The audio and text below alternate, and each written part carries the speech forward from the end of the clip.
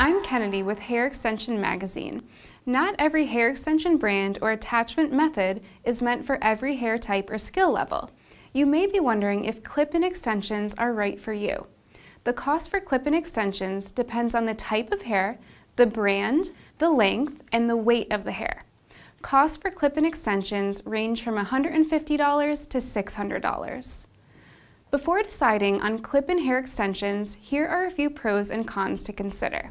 First, the pros.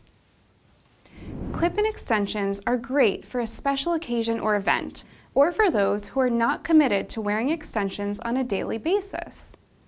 Because clip-in extensions are temporary, you have the ability to change your hair color or style as often as you would like. Clip-in hair extensions are a great do-it-yourself option. Putting them in is easy, and you can do so without a visit to your salon. Now the cons. Clip-in hair extensions cannot be worn for long periods of time and must be removed before bedtime. Clips clipped in the same place repeatedly for extended periods of time can lead to hair loss. Clip-in hair extensions are not ideal for thin, fine hair because the clips and base could be too bulky or heavy, causing discomfort.